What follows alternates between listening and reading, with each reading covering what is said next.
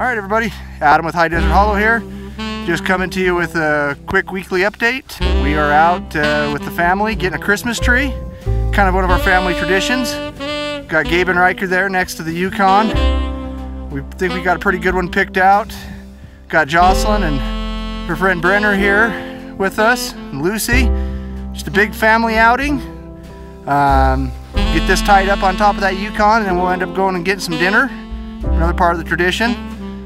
And then we'll get home and get it put up. And I'll see if I can get a video or a picture of it up in the family room in the house there. So, hope everybody's having a great Christmas holidays. And yeah, anyways, we're just here trying to live a more self-reliant lifestyle and promote modern homesteading.